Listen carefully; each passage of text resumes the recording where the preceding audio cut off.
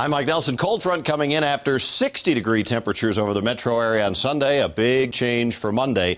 Overnight, the snow will be heavy in the mountains as the front begins to move across the state. Won't see much, if anything, along the I-25 corridor through early Monday morning. But if you're heading west, 70 to 85, they're going to get rough overnight. Lows are going to be in the teens and 20s to the west and mostly 20s to low 30s on the plains. During the day Monday, snow continues heavy in the mountains, total 6 to 12 inches expected. But notice a band of snow develops over the eastern plains as well by lunchtime and does continue into the afternoon. These will be showers of snow, some areas picking up more than others, but it will be enough to slick up roads.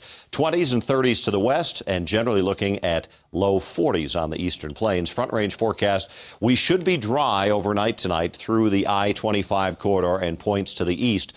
Cloudy skies are expected, though, and to the west it will be snowing. So as you're heading up into the higher elevations, you're into quite a bit of snow and very slick roads. Lows are going to be in the teens to the west of us, 20s expected across the plains. During the day Monday, as the winds shift and become more northwesterly, that's will get enough of an upslope that by about 10 o'clock in the morning to lunchtime, we will see that snow develop. The amounts are not going to be excessive, but a couple of inches possible south side of the metro area. Now we're looking at 3 to 6, if not a little bit more when you get back up into the mountains. After that, it's dry for Tuesday, for Wednesday, Thursday, warm.